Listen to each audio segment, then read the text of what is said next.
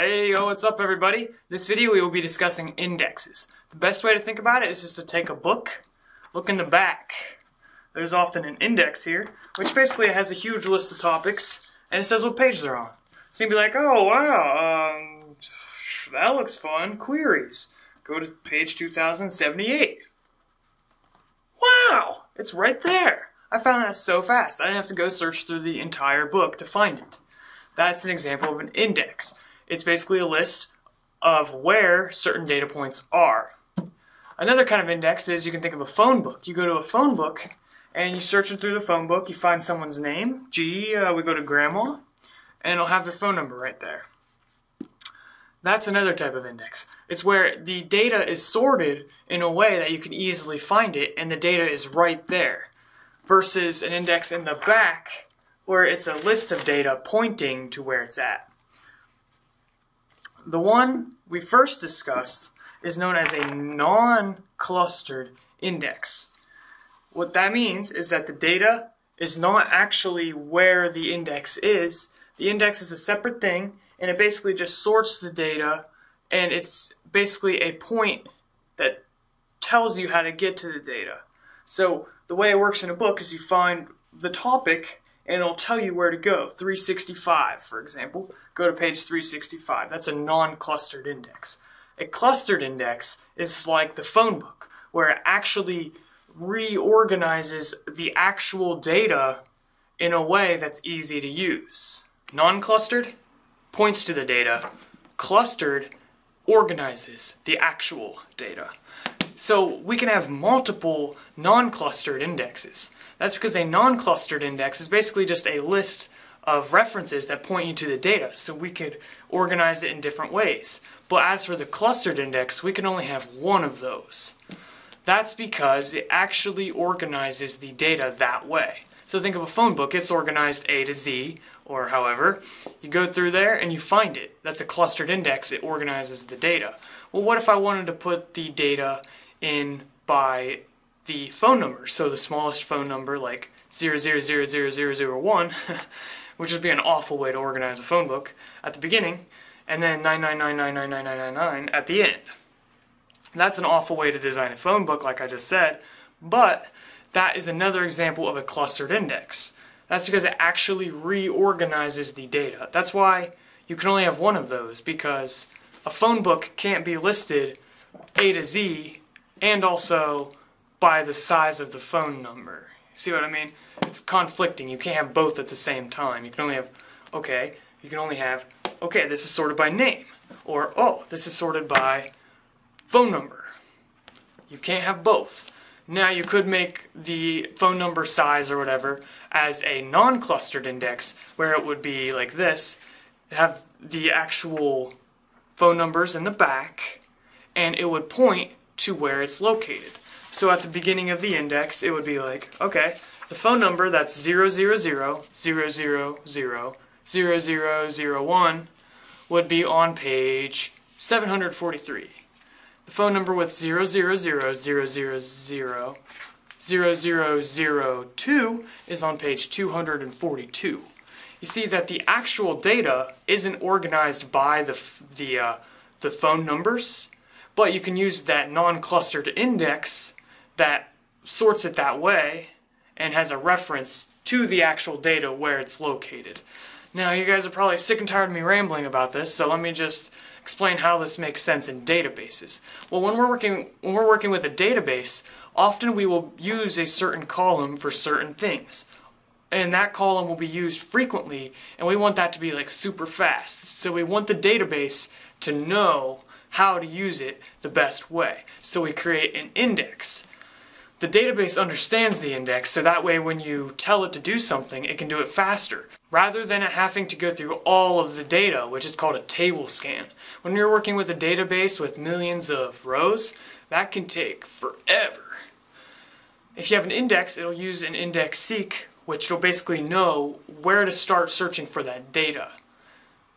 That's awesome, because it makes our queries tons faster and saves a lot of resources. There's downsides to it though, because when you create an index, not only does the actual table have to update whenever you update it, but you also have to update the indexes. Think of like a book. When you add something to this book or you change something within this book, not only does the actual book content in the beginning of the book change, but also when you flip to the back, the index must also be updated. Otherwise, all this index information is going to be out of date and useless. So that's a downside to indexes, is when you update your information, it might take a little longer. In a database query, we might say something like select the first name, last name, and the phone number and the email of the user with the user ID of 72, for example. Well, I kind of said that in English, but when you're actually working with a database, it might be more like select first name, last name, email, phone number, where user ID equals 72. That would be an example of a database query. Now that where clause is using the primary key. So basically, the database is going to go through the table, find the person with the user ID of 72, and then display their first name, last name, phone number, and email. Well, that where is using a column that has an index.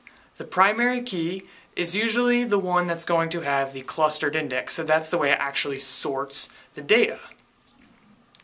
So now, it doesn't have to go through the entire table to find the person with the ID of 72. Because imagine if it was just random data thrown in there with no organization. You have 2 billion rows, right? And the database has to go through and find the one individual row with the user ID of 72. Go to the first one, nope, not 72. Second one, nope, not 72. Third one, nope, not 72. And keep going on and on until it finally found the person with the user ID of 72. Basically, that would take forever. But with a clustered index, it knows, well, 72 is going to be in this part of the database. It comes after 60 and comes before 80, because that's the way it's sorted. So it's going to be like, boom, got it, done. That is how indexes kind of work. So clustered indexes are going to be faster and better, but you can only have one. That's usually the primary key, but it doesn't always have to be, depending on the database and what your goal for the database is.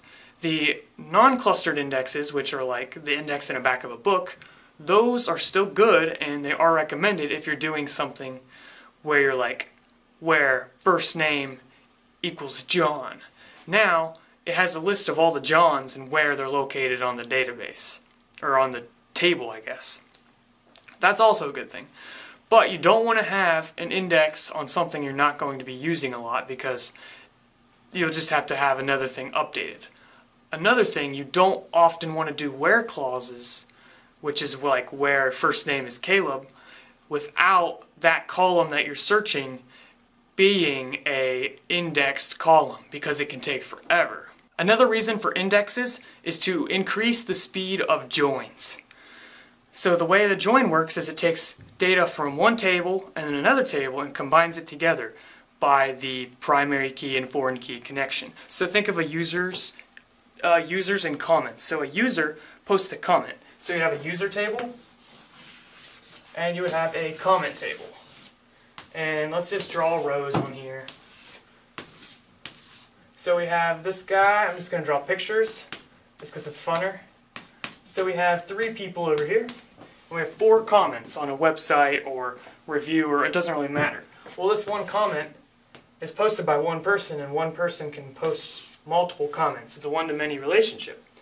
Well, when we want to output this to where we can review the data, we want to use a join so it's not across multiple tables. Because if you're thinking like, this comment was posted by the user with the user ID of 72, you're not going to know who that is right off the top of your head, because that's a foreign key connection. So rather, you want to replace that 72 with the actual name of that person, or the username. That's a join, and it's all done after the database is created. It's all for the query side. So basically, this is what is defined in our database, and we want to output with a join a new table that looks more pretty and easier to read.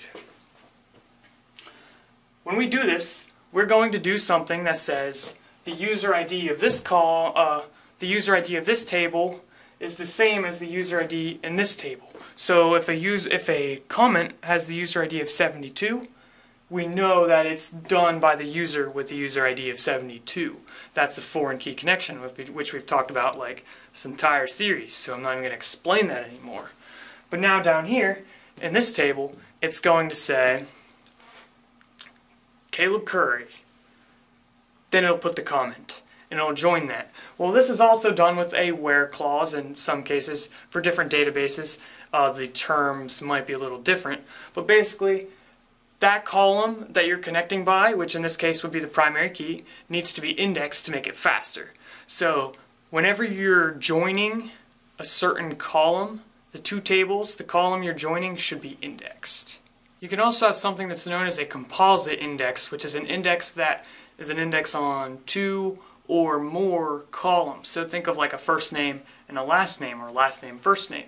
Now the thing about these is, when you use the indexes, so let's say you select where first name equals this and last name equals that, you have to do them both or it's not going to use that index. Now there are exceptions to this. Think for MySQL actually, if you order them in a certain way, like this, if you put an index on the last name and then also the first name, you can do a where clause for both the last name and first name, so finding everybody with the last name Curry and the first name Caleb would be really fast. But the way this is set up, you can also do the leftmost one too. So you could say, find the person with the last name Curry. That's going to work. But in this case, you couldn't do it with the first name because it's not on the left. So that's just the way MySQL has it set up. So different database systems might have it set up differently, where you can't search with them individually, or you can. But most likely, when you make a composite index, you should expect to always use that index by itself. Unless you have it set up to where you make a pretty awesome index that can be optimized to do multiple different queries that you need to do. Like if I'm going to make a ton of queries where I put the last name as the where, and then I'm going to make a ton of queries where I put last name and first name for the where, this would be a good way to set that up because I'm making one index for last name, first name, that can also be used for just last name.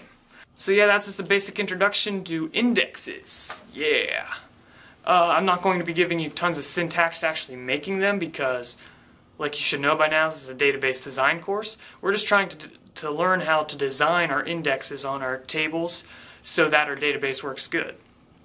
So that's something you may have to learn more once you actually program a database, because you can test the speed of the actual indexes to see this for speed optimization to make the database as fast as possible. You can't really do that if you're only designing a database. You can only get so far when designing indexes with the database, but you can get pretty far because, I mean, obviously you'll likely be using the primary key for where clauses and joins, so that's something that's good to have a clustered index on. So yeah, that's about all guys. Thank you for watching and be sure to subscribe. I'll catch you in the next video.